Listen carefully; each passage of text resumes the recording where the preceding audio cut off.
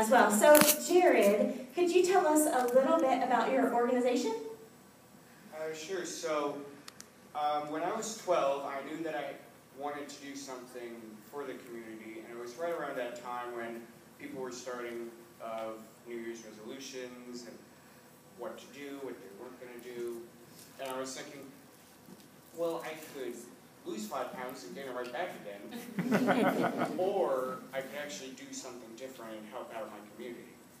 So I asked my parents a question that was on my mind, and it was on my mind for a while. What happened to food pantries and all the food after the food donations, after the cans during the winter? People are still hungry, so where do they all go? So I asked my parents that, and they brought me to a food pantry. And I was helping them around, and I was learning all of this really neat stuff. And this kid, probably around the ages of these, came up to me, and he was like in a lab coat. He looked like he was about to just make something. So he walks up to me, and he goes, "Excuse me, sir, but do you have a Capri Sun?" And I felt so bad for him because in my refrigerator at home, I had a box of Capri Sun, but we didn't have any there. So sadly, he walked away with none. And I knew from then on, I wanted to help him. I wanted to help kids like him. I wanted to help adults like him.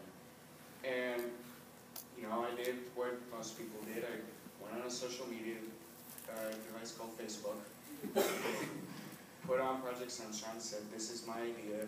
This is my goal. I only want 520 cans," meaning 10 people would have to donate 1 can for every week, and we'd get 520 simple. At the end of the year, we got 10,000 cans.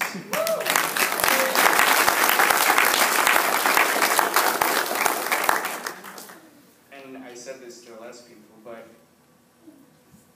to me, I found that it's really astonishing that people like my idea and want to help with it. But I just see myself as like the delivery boy.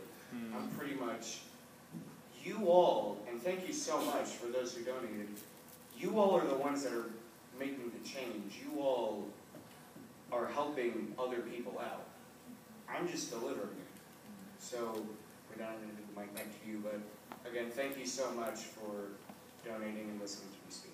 Thank you so much. One of the reasons we chose Project Sunshine is because he started it when he was 12, and just like the theme of this musical, Jeremiah 1:7, it doesn't matter how young you are, how old you are, when God calls you to serve, you can do it. You can do it. So, Amen. Thank you. You can do it.